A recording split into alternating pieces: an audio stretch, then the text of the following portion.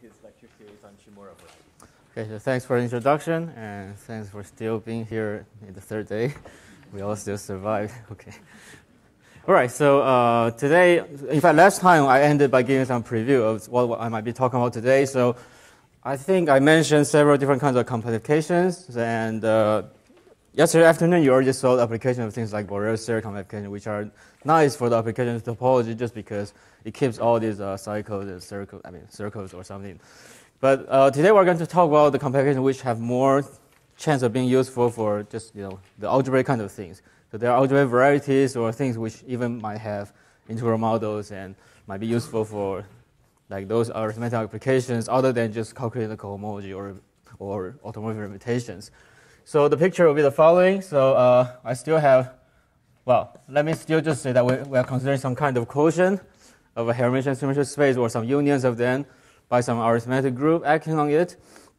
And then we have several kinds of compactifications, but now we are going to focus on basically firstly into this what I denoted minimal, which is the usual Satake-Belley-Borel compactification.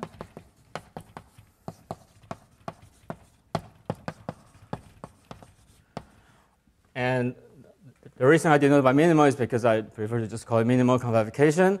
So my first task will be to give you some idea what this is like. And the idea will be the following. So the idea will be that just like in the modular curve case,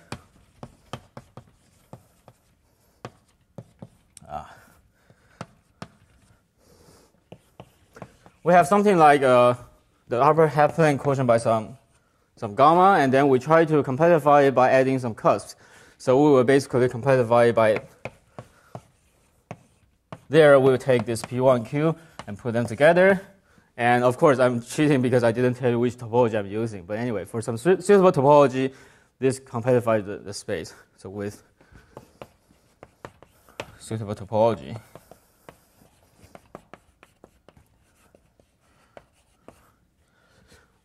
And in fact, this picture generalizes. So for this minimal compactification, I would be telling you what kind of things you should put in addition to the D you have.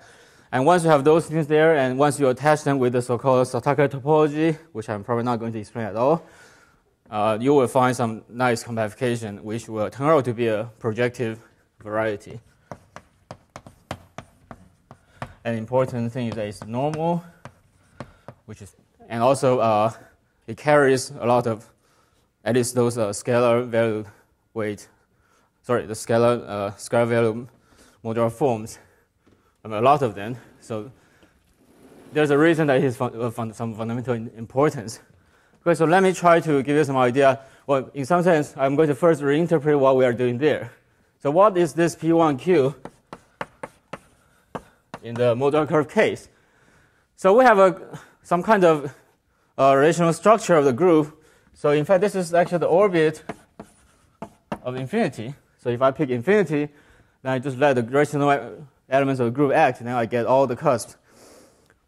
So before I move on, let me just clarify that sometimes experts will just say, well, there's only one parabolic group, there's only two parabolic groups. What it really means is that there are only one orbit, two orbits. Because certainly, starting with any one, you can conjugate and get infinitely many. So there's never a chance that you only have one. Either you have zero or infinitely many. So sometimes I might make this mistake too. Maybe if I say there's only one parabolic, I really just mean there's one orbit. Yeah, so if I make a mistake, just correct. Well, just correct it in your mind, I guess. Okay, so this is the orbit that is always there. And the question might be how to think about this thing. So in projected coordinate, so if you remember, we can actually think of all the actions and also points of this H inside P1 with this kind of Z over 1 coordinate. So in projected coordinate, this is basically just this, well, it's not Z over 1 for any Z. It's actually more like 1 over 0, something like that. And there is certainly some kind of elements of the group preserving this. So elements of SO2Q preserving all the things like star 0 form a so-called parabolic subgroup in this case.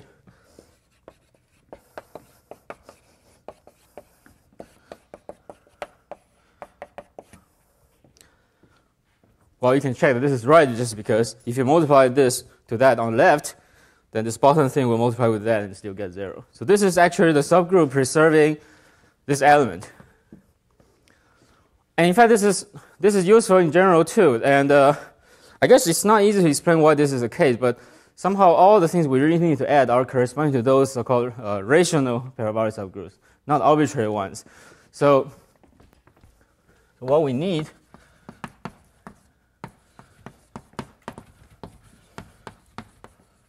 so in general, I mean, it's not necessarily just SO2 anymore. For general D, are,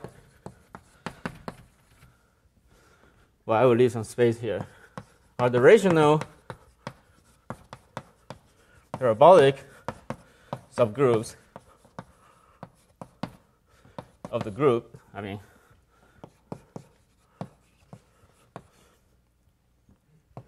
so I leave some space here. What I would say is that we need the maximal rational parabolic subgroups of them. Yesterday we have this Borel-Steel compactification, and there you actually need all the parabolic subgroups. But for the Bailey-Borel kind of construction, you only need the maximal ones. It's probably not obvious why this is so, but anyway, let's move on and see some examples, and hopefully we'll get some intuitive feeling, but it's probably not going to be approved anyway. So let me also give you some idea of what these kind of things really are like. And before I move on, I think it's more fair if I at least mention a little bit what these kind of things really are. So parabolic subgroups are the subgroups. So if I have a P, a parabolic P, and means G mod P is actually a projective variety. So although usually we just say, well, you have some kind of upper triangular matrices, this is the actual definition. So if you have G mod P being a projective variety, then this is actually the case. And in this particular case, if you have like SL2 model out this kind of matrices, you actually get something which is like the projected, P1. So this is a particular case of a projective variety. In general, if you model out this kind of things, you don't always get the projective space like Pn, but you can get something which is like a Grassmannian or flag varieties, something like that. And those things are also known to be projective varieties. And in fact, in many examples where I'm going to explain today, because of the way I wrote down the elements of the groups, the matrix expressions of this kind of parabolic subgroups might not always be upper triangular, just because the way I chose the coordinates. So some of them actually will turn out to be a mixture of upper and lower triangular. But the point is that they will still correspond to some kind of flag variety or Grassmannian variety, so they are still parabolic subgroups. So parabolic doesn't really just mean upper triangular. It has a more precise theoretical meaning, which is this.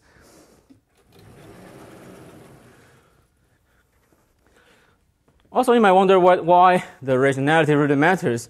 I guess I cannot really explain it, but I will give you the keyword. So if you remember, we have this picture in other lectures about this kind of fundamental domain.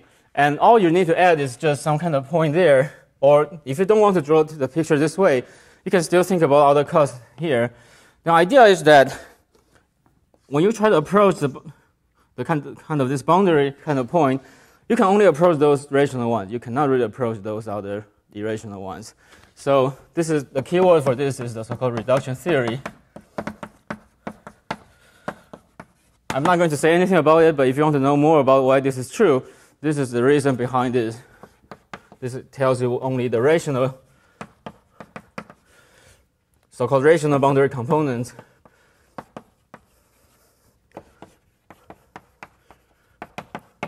matter. So a priori, you can also consider all the real points on the real line, but those things just don't really matter for this picture, for the purpose of trying to compactify. And also because of that, you also have to really modify the topology so that the topology we're putting here is not really the induced topology from P1C. It's really different because any 2 points here, no matter how close they are, you really have to think of them as really just different. Okay, so this is a kind of digression, but let us see some examples, I guess. Okay. So I would probably think of that as example 0, and now we start with example 1. So yesterday we have those things, well, in fact, not yesterday, on Monday, we have, for example, like SP2N. Maybe I will start with a more modest thing. Let us start with SP4, like this. And now I'm writing down this Q structure because, to be fair, all these things depend on the rational structure because we're talking about rational parabolics. So if you choose a different rational structure, then of course the whole picture of rational parabolics should be different. Later I will give you some examples which indicate this difference. But now let us first finish this example. So this thing of course acts on this zero upper half space of dimension 2. Well, not dimension 2, sorry, dimension 3, but it's 2 by 2 matrices, symmetric matrices with positive definite imaginary part. So if you have something like this, now the question is what are the kind of parabolics here? And sometimes when we write down some good examples, we call them sort of standard parabolics. So there are some kind of standard parabolics.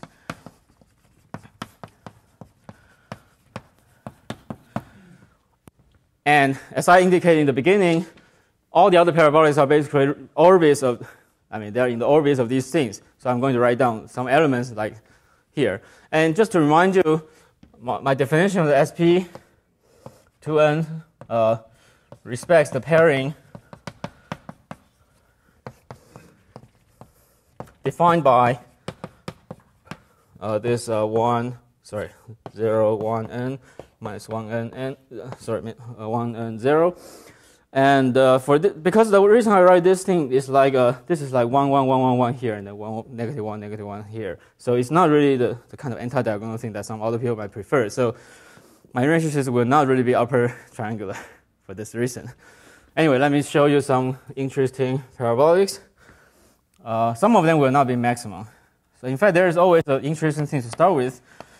There's a Borel subgroup, which is one of the most important parabolic. And in this case, you are going to see that it's actually not upper triangular.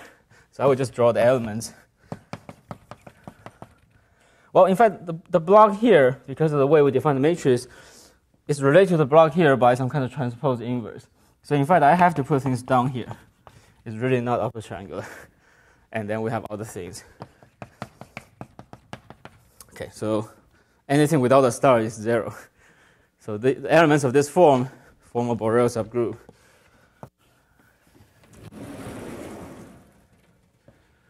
There's also another parabolic which is of this form. This probably looks more comfortable because it looks a bit like upper triangular. This is the kind of block upper triangular kind of thing, 2 by 2 blocks. I might give you the wrong impression that everything should have a name, but anyway, it's true that the last thing also has a name.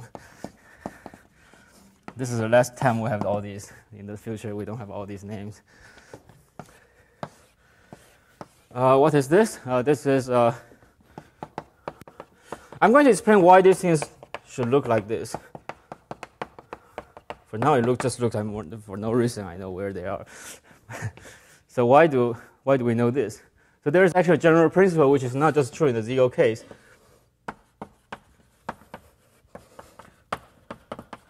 Well, to be fair, it's only for classical groups. I didn't mention this terminology yesterday, but these are all the groups which are not exceptional, defined by pairings. Well, the various pairings we have, not just arbitrary pairings, but so far we have all kinds of like symplectic group, orthogonal group, and so on. These are defined by pairings. And these things defined by pairings are interesting just because these pairings are not just useful for defining the things. They actually tell you some special things about the subspaces. So all these parabolic subgroups sort of preserves some kind of flags or chains. Well, I should say more precise. Each parabolic subgroup preserves some flag of isotropic subspaces.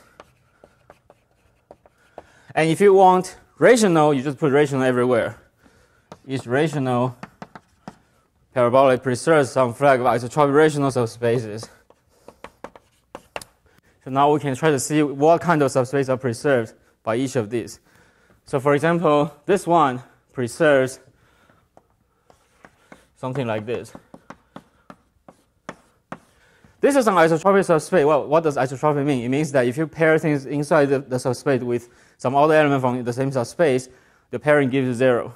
So if you get 0 out of the pairing, it's called isotropic. If you do this using that pairing, then you do get 0 because anytime it has to pair with something, these are 0. So it's okay. This one preserves this. Some people might not like the idea of only using the isotropic subspaces. They would like to also take the orthogonal complement and form a more complete flag. But the essential point is this bottom part of the flag, which is the isotropic flags. Well, these are kind of fake flags. They are just one subspace. This one is really a flag in the sense that you start with this and then go into this.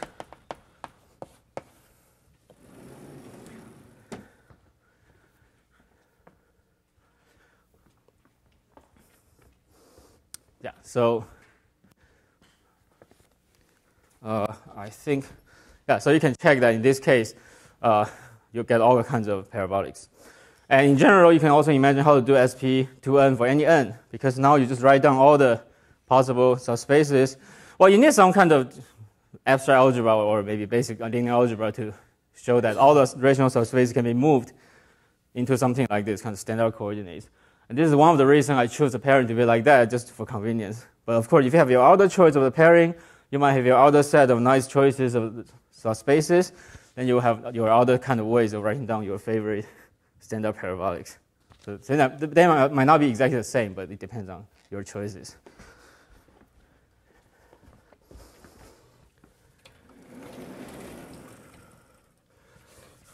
So if you look at those three, which are the maximal ones? All but one of them. So the maximal ones are this and that. So these are the maximal ones. Are in G.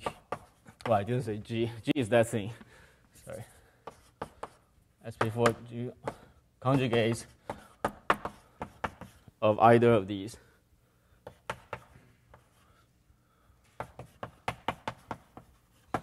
Yeah. So this is just a special case when you have something like that. And in general, if you have SP2n, you also can list all the maximal parabolics easily. And you can imagine that the more complete your flag is, the smaller your parabolic is, just because you have to preserve more structure. So all the maximal ones are those ones preserving exactly just one space. So they are really just preserving one particular space. And now you might ask, why are these parabolics really parabolics? That's because if you preserve just one space, then it's really some kind of Grassmannian. So Grassmannian varieties are projective, as we know. So if you come back to this definition, all these things preserving just that kind of single space give you some kind of sort of generalized Grassmannian for this kind of group, and that's how you get the parabolics. And for the Borel, you get something which is more complicated than Grassmannian, some kind of flag variety, and they're still projective.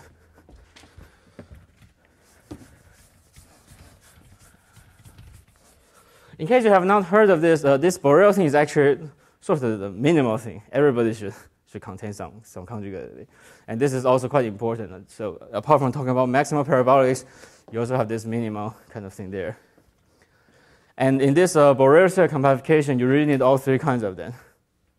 But in the Bailey-Borel kind of setup, we only need the maximal ones.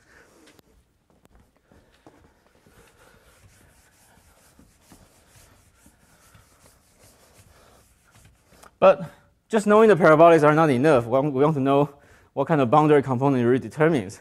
So let us start with another kind of game, which is a priori not obviously related to there. So we can also consider, well, let me first write down what the conclusion for SP2n is. So we have maximal rational parabolics conjugate to something of this form. These are now blocked matrices. Maybe when you see really larger things, you start to see the pattern, but this doesn't look larger, right? This looks like that Klingon thing. Anyway, this is this is size R. So this actually determines that. So these two blocks are related to each other by transpose conjugate. Sorry, transpose inverse. And then you have these 4 blocks. these 4 blocks actually give you, so these are size, well, each block, each size minus r. And in total, these 4 blocks actually form a smaller symplectic group. And then there's this thing above, in some sense. Well, there's one missing thing, but if you put them together, this is the so-called unipotent radical of this thing.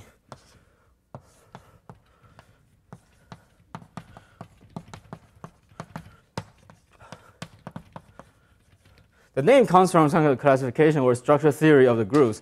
But for the moment, just keep in mind that all these elements are actually unipotent elements. And this unipotent radical is not arbitrarily structured. In fact, because of the way we write on the matrix, this thing actually determines this thing by transpose, and this thing actually determines this thing. Sorry, not this thing. This thing. So essentially, you only have this and that as the essential element of this part of the unipotent radical. And there's also one more thing here in the middle. Anyway, we will come back to here when we need more of this theory. But for now, let us focus on the Borel thing. And what I'm going to say is that if you think about how all these things act on the coordinates, you see the following.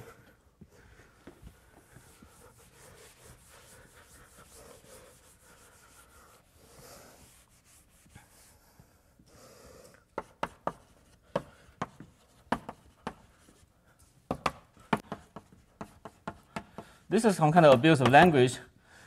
The boundary component source of so if you think about the modular curve case, I said that this upper triangular matrices preserve this infinity point, this 1/0. So now you might wonder what is being preserved here. And if you think about the abstract meaning of this parabolic, it's actually preserving those kind of elements which have the first R elements here and nothing else. So this is exactly the kind of things that is going to be infinity. So maybe as a kind of abuse of language, I would say, well, you have first R by R block being infinity. This is, of course, cheating. There's no such element in mathematics, but it's intuition. And then you have the remaining N by R block given by some genuine kind of coordinate, which is like a smaller Ziegler space.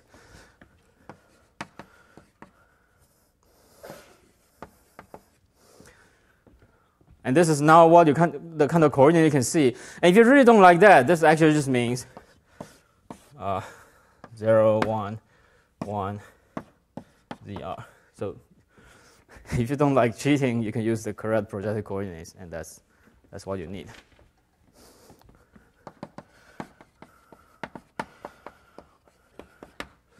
Well, in fact, I probably shouldn't just say projective coordinate, because secretly I was already using some kind of Grassmannian coordinates there, because these are really not just one column. There are several columns there anyway. Yeah, so basically this is isomorphic to a smaller Ziegler domain, I mean Ziegler half space. So each parabolic will correspond to some kind of copy of this, and the size is corresponding to the size of, each of the elements in the parabolics. And what is the kind of H star we should put?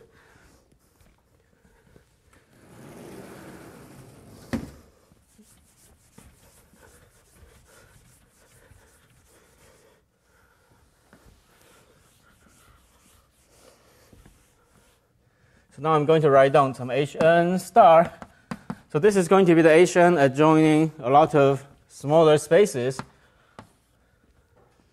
So I actually need the sp2n orbits, not just one. And then I will have firstly one size smaller, and then just keep going down. And I have now to introduce also the zero-dimensional thing here.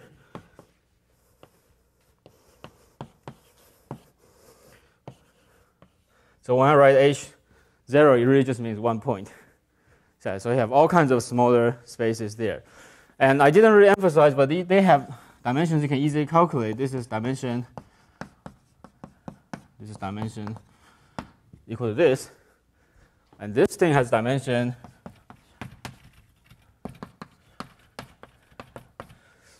well, it's only a matter of basic principle, and this one has dimension 0. So you can see that there's actually a gap of the dimension. This one has to drop a lot of dimension down to there when n is large. And this is one of the reasons that the Barrow compactifications are actually quite singular, because you are really squeezing a lot of things down to just some smaller dimensional thing. And this toroidal thing I mentioned, I guess it's kind of hopeless I can say anything about them today. But I can just give you some hint. So they actually make use of some other structure rather than just this thing. Or if you look at that picture, this group certainly acts on this smaller space. So in some sense, when we define the Barrow compactification, we are only keeping a very small part of the whole parabolic group. It's only sort of half of the Levy component. So all these, so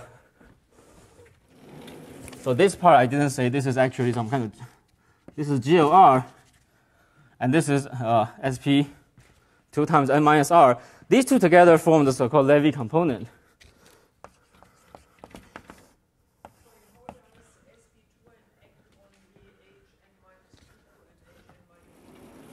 Sorry? How does the SP2 and Q act on the hn minus 1 and hn minus 2? They don't act on it, so they are translations of this thing. Just like in the case of upper half plane, the whole SL2 doesn't act on infinity, but it moves the infinity to other things on P1. Yeah. So as I said, these are really orbits. Yeah, if it acts on it, then this will be subsumed into it. Yeah. Okay, coming back here.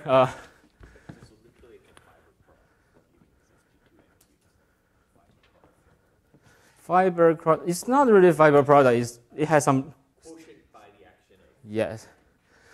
It's not fiber product. You have some stabilizer. Yes. Anyway, I haven't finished what I want to say here, so there are more space here. To the Levy is GO R times SP2 minus R. Okay, and then we are only using this part. And sometimes people have notations for these kind of things. So this part is sometimes denoted GH. H means some so-called Hermitian part. So it's acting on a smaller Hermitian domain.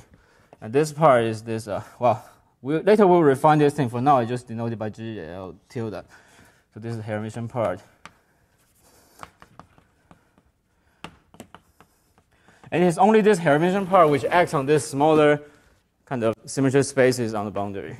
And we are losing lots of information. For example, we lose the other part of the Levy. We also lose the whole unipotent radical. And when we actually want to construct the so-called toroidal compactification, we have to use those things again. Those things will actually be used. But now we are basically just forgetting them. That's why dimensions really drop a lot down to here.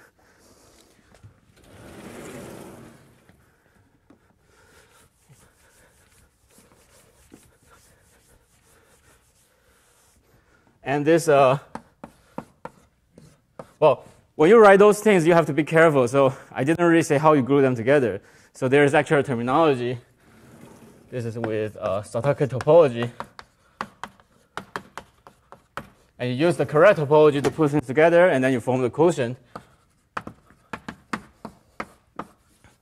So in fact, I just write.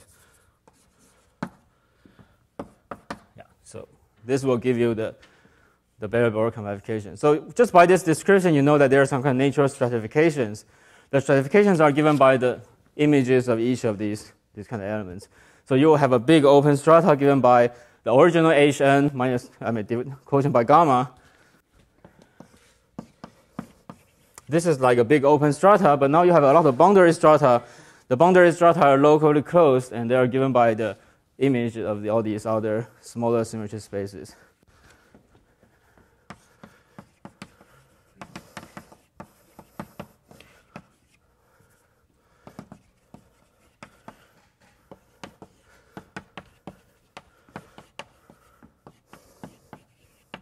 This is really an abuse of language.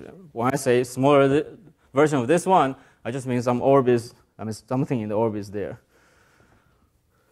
Okay, so this is a picture for the symplectic group. And you can imagine that we basically can do something very similar for other groups. So I probably won't spend as much time on the other cases, but I will at least write down something for each of them. Are there any questions for this picture? I guess it's good to keep in mind that Barrow compactifications are quite simple-minded in some sense, because as a set, you just put all the smaller Shimura varieties to the boundary. Of course, you have to be careful how you put them, and also you have to keep in mind that you really have orbits. You don't have just one for each. And there are some very special cases where things are really simple. So for example, if gamma is like sp2nz, then you actually just have one copy each. So it looks really simple-minded. It's like a union with all the smaller Ziegler spaces. But that is a coincidence. And in general, if you have other kind of arithmetic subgroup of sp2nq, you do have lots of other copies.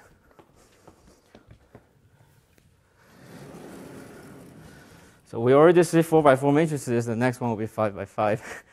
Okay. And also, when I write this notation, this is really cheating because when I write UPQ, I really need to make a choice.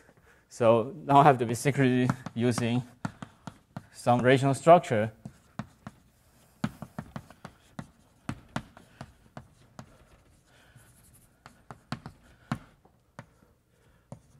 So I have to choose some kind of imaginary quadratic field, for example. And this PQ indicates the signature of that at infinity. So signature is really just some information at the Archimedean place. And there are actually many, many kinds of unitary groups, not just the ones defined by Hermitian pairings over imaginary quadratic fields.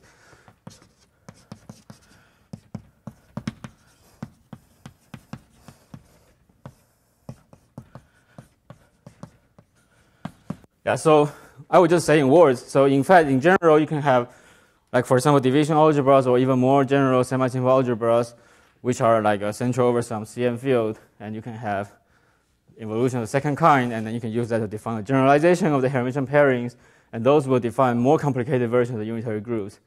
When you go to the real number, all these things becomes down to something like products of this UPQ I have written down earlier for some I mean, depending on how many places you have. But at the other places, like these non-Archimedean places, all your choices you have made can give you very different groups. So just keep in mind that we are very much simplifying the picture here. This is the simplest possible situation where you only use imaginary quadratic field and some nice Hermitian pairing. So if you remember, we use something like, well, I told you that something like this would be nice. And there's a reason for that, because if I put the matrix this way, there's some obvious kinds of isotropic subspaces. So things like this. Wow, now I have 5. So size R, size Q minus R, Q minus Q.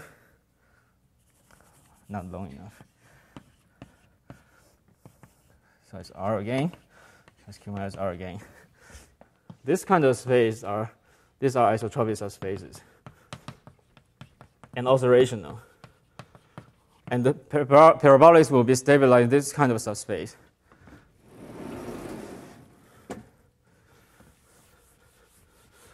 And this is just the maximal parabolics. If you want all the other parabolics, you will consider flex instead of just that single subspace.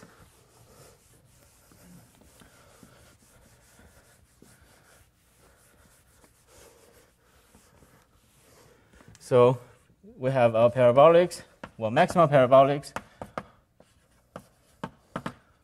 are conjugate to well, I have something like this, and there's a block here which basically is a smaller unitary group, and then something like this. These two are basically determined by each other. So these are basically the same copy of GL. I didn't say which quadratic field I have there. Let me say K. And this is like GLR K. I'm indicating the rational structure here. And all the other blocks here, these 9 elements here, give you a smaller, well, this is an abusive notation, but it's dropping the signature, both numbers of signature, well, it's dropping both of the numbers by R.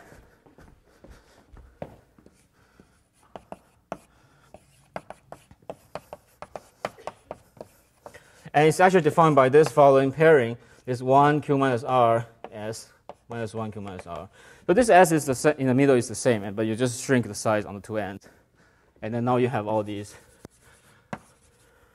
unipotent radical.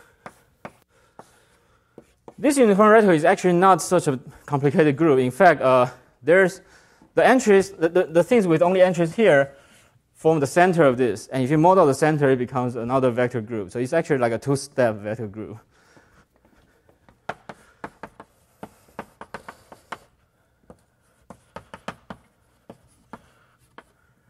So this is a unipotent radical here.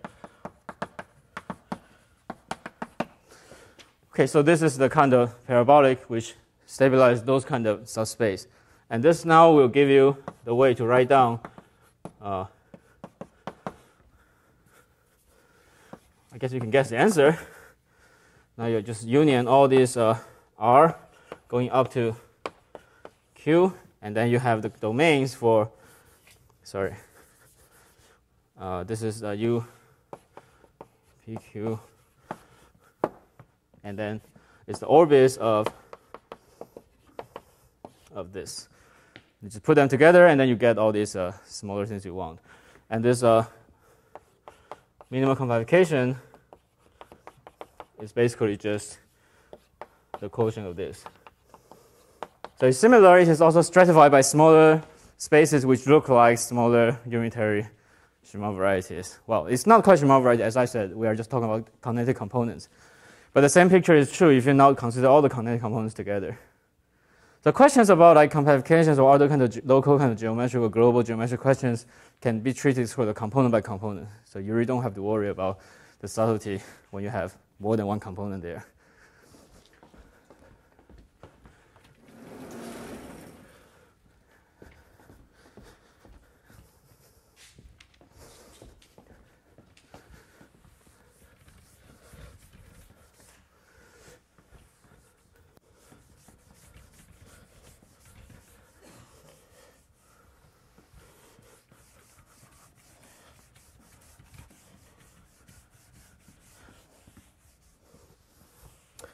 And let me just mention in words. So here we are using some very nice kind of pairing of signature PQ over just an imaginary field. If you do use some kind of like semi-simple algebra or just, for example, division algebra of larger size, then the drop of the number here might be not really like 0, 1, 2 up to Q. You might have to drop a lot each time. And in fact, sometimes when you choose some kind of division algebra as a whole, you have nowhere to drop. The whole thing is just compact.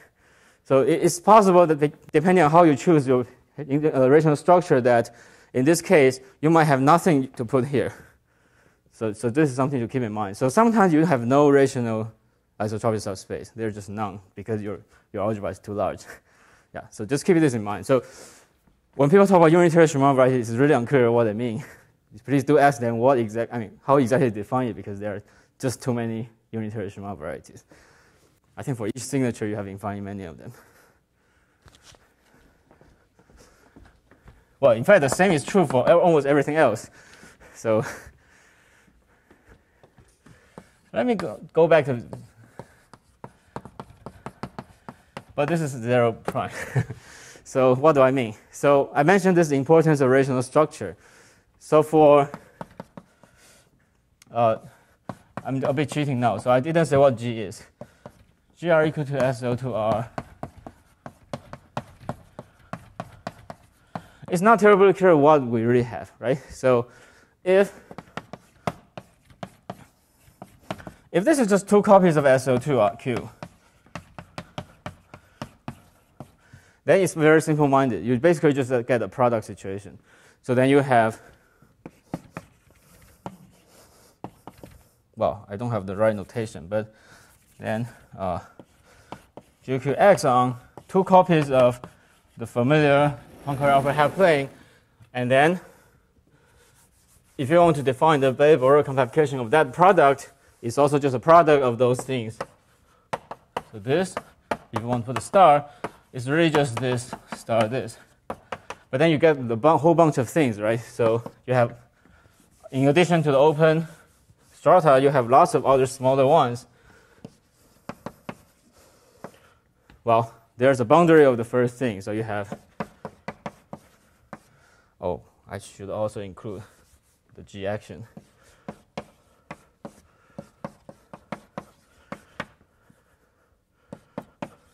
And then you also have this. It's kind of stupid because you already imagine what I want to write, but I still am busy with writing all of them.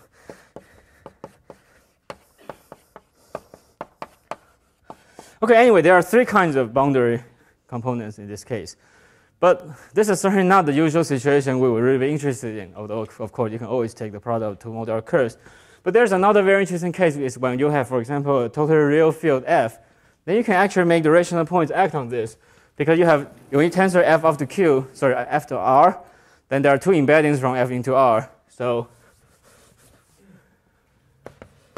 if f is totally real, sorry.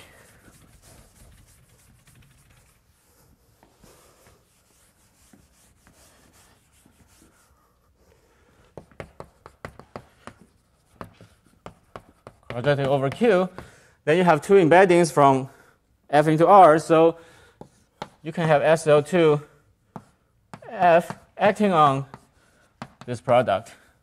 But this is the same symmetry space, but now you have a totally different rational structure. Well, this SL2 f is certainly defined by, it's certainly some kind of classical group. It preserves the alternating pairing, but now over f.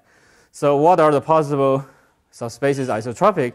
There's actually only one possibility, because your coordinate has to be over f. So in this case, it might be confusing, but this is not that because it depends on the rational structure you are talking about. When you talk about rational boundary components, the rational structure matters. So this is GQ equal to this f points. Well, this time you just have what is the right way to write it? I don't know. Anyway, I will just write this way. Yeah. Is this right? Let me write. Sorry, I should write infinity here. That's why I was confused. This is infinity. Sorry, infinity. Well, it's not really wrong because the action preserves it, but this is what I really mean. I really just want infinity.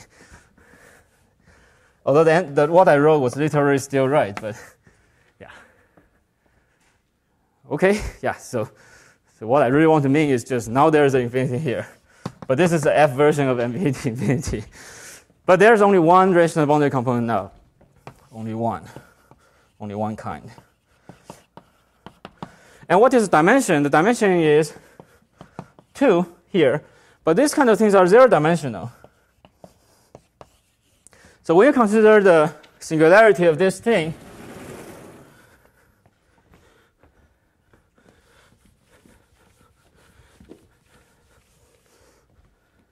so this is now, well, there are two copies, and then you take the minimum compactification. This is really, well, this is something we call the Hilbert modular surface. In fact, it's already mentioned yesterday. But the cusps are zero-dimensional points. So you really have some normal thing with some points given there. But you are starting kind of squeezing some two-dimensional thing into that point there.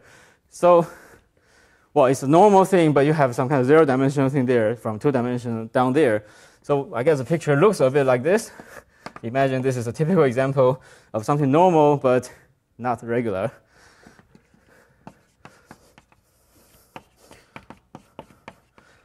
So normal things can be pretty singular, in fact, even in dimension 2.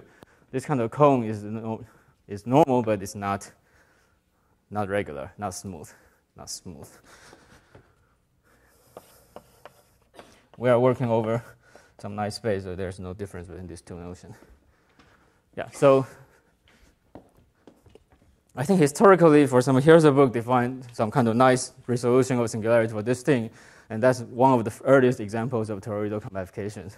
So here we blow up each of these cusps, which is zero-dimensional, into some kind of curve. Then it becomes more smooth. Yeah. And if you just have this two-dimensional thing squeezing down to zero-dimensional, then you have something which is normal but still quite singular.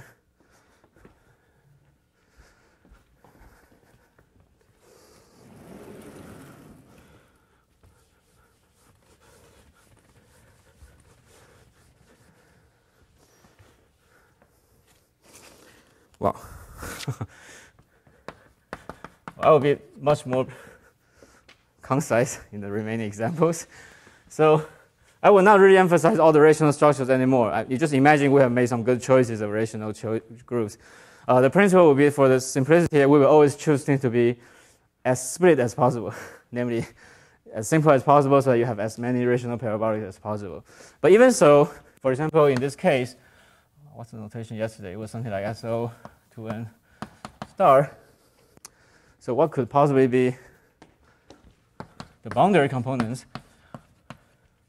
Well, we union something like this. So we still have the orbits, and then we have all these spaces. And now the interesting thing is that you have to drop by 4.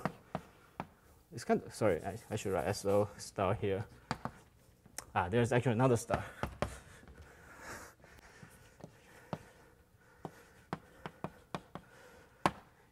And R only goes to about half of the size of n. And this is not so surprising, because if you remember, I said that when n is even, you can use this Hamiltonian to define them. Now you need things which are rational, so spaces which have the actional Hamiltonian. That kills the freedom down to just half of them, because Hamiltonians are kind of larger. Yes. Without the star is really uninteresting.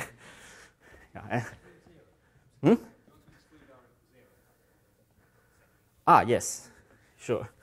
Otherwise, I can just remove the first term. Yes.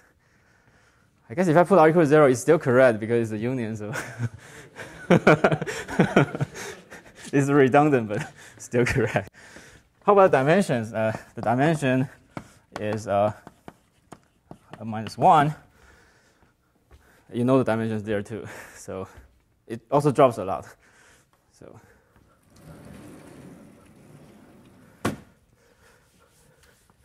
So these 3 examples so far, well, in fact, not 3, but 3 plus something. These are all in the so-called Pell type situation, where you really have nice modular interpretations. But as I said, there are some other cases where you also have more complicated but still feasible modular interpretations, like this Hodge type or Abelian type situation. And you might wonder whether things become much more complicated there. Fortunately not. In fact, those groups are not very split. So you don't have much room to fit in lots of boundary components. So if you have like SOP2, this time the star is here.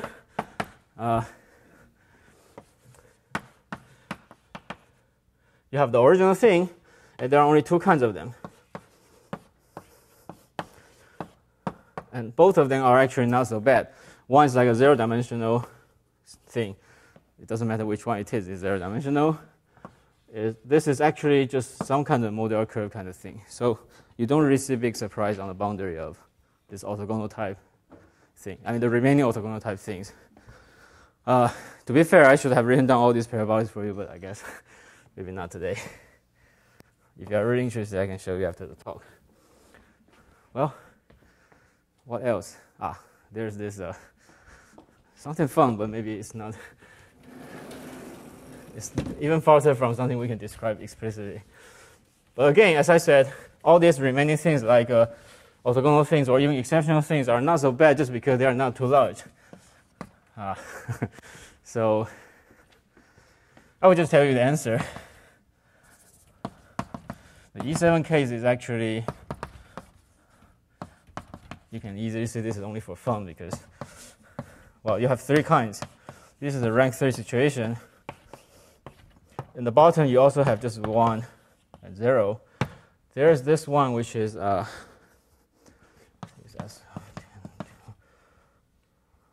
maybe only the plus component. I'm not totally sure. Yeah. So the dimension here is 27. This one, you learned this in the first talk today. Dimension 10. So we're really dropping a lot of dimension down from 27 to 10. And this is 1. This dimension 0.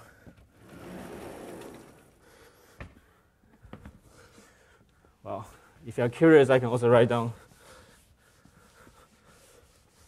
E6.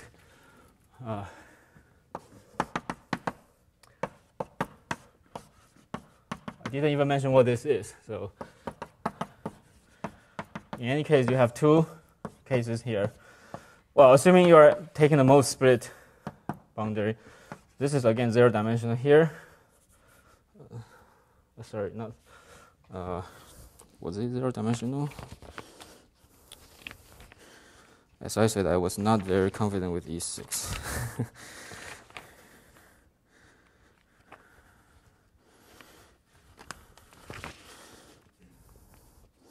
Yes, and then the other is the unitary 5, 1. So this is dimension 5. This is dimension 16. This is also dropping a lot. Anyway, you see all important examples. I probably forgot to say it. So yesterday we actually exhausted all real simple Hermitian symmetry spaces. All of them are there. So whether you learn abstract theory or not, you already see everything. And today, the hidden thing is that when you look at all these questions, there's this issue of rationality. So although these are simple-minded examples, but in general, just like the case of this Hilbert modular surface, you have to imagine that several copies of the real symmetry space might have to be grouped together and have a combined action of some rational group. And that's sometimes the subtlety. But on the other hand, the spaces are just like this, and also the boundary components are just like that. The question is how they are grouped together to form the correct rational boundary component of the correct rational group. Yeah. You mean in all these examples?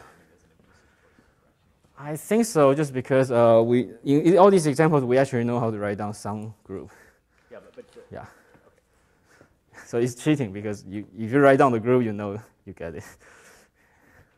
Yeah, but if you are asking whether there's an abstract reason that's true. Which rational form you were interested in? Yeah, so I didn't have time yesterday, but if I spend 15 minutes, I can define a rational form of E7 for you. That will act on this and has rank 3.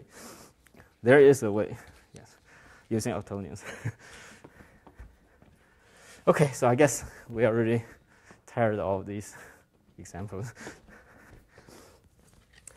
Given that I don't only have 5 minutes left, maybe instead of talking more about the toroidal compactification, which is even more daunting task, maybe let me just say a little bit what one might want to do after this, because all of these are complex coordinates, and we are not really just using these complex coordinates to do anything when you do number theory. So in practice, all these examples are good just because if you want to check some answer, you want some consistency check, having the complex coordinates allow you to just write down something like coordinates and at least check that the dimension is right.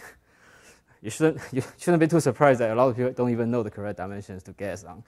On the other hand, if you have these complex coordinates, they will always indicate the correct thing, at least in the beginning. But how do we actually work on these things? We actually don't really use these coordinates because, for example, we don't have anything which is as good as these symmetry spaces over the integers. We don't have symmetry spaces over characters p. So in fact, almost everything we know how to do depends on the moduli of abelian varieties in one way or another. So in the Ziegel case, we of course already have a moduli of abelian varieties in the over the complex numbers.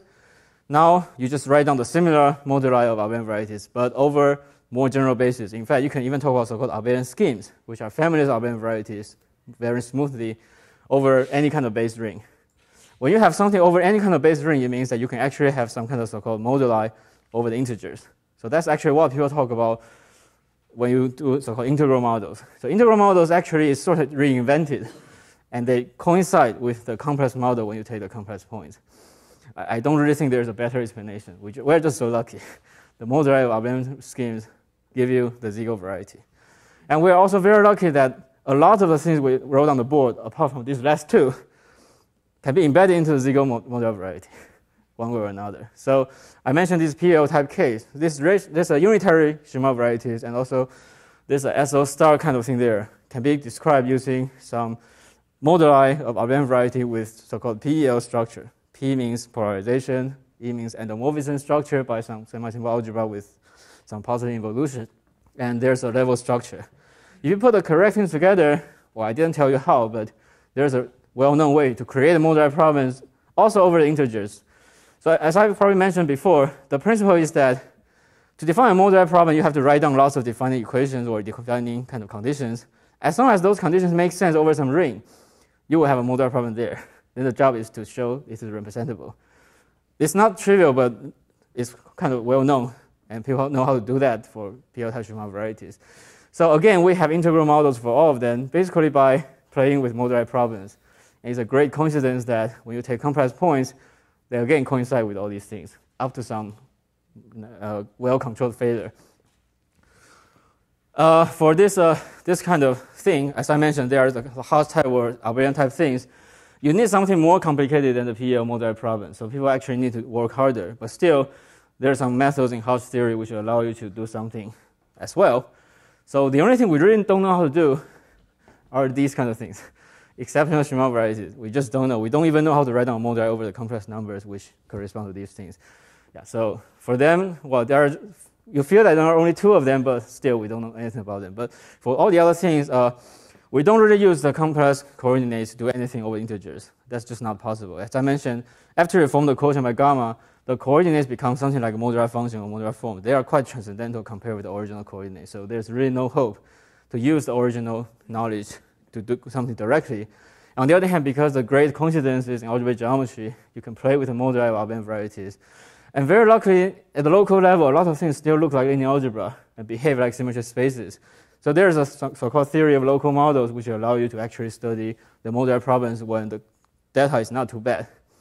So when you work over the integers, there are a lot of other issues like ramification and so on. They will naturally lead the things to be more complicated just because your group also got more complicated when you take their integer points or their models over ZP and so on. Anyway, I guess those are really far from what we can say from here. But if you want to learn more about these things, there are several things you can think about. One is that, well, I ignore all these theories about complex coordinates and canonical models. If you're interested, you should still read Deling and Milner and other people. They are wonderfully written, so it's interesting and well, maybe not directly useful because, as I said, when you study number theory, you probably need another kind of knowledge, which is the knowledge of modular problems. That's a totally different know-how, but there's also a different source of things you can learn there. Unfortunately, things are more scattered. You really have to dig into the literature, catch your advisor when he's still there, and they might flee away. But anyway, there are good sources of knowledge, and you shouldn't let them go. Okay, so I will stop here. Thank you.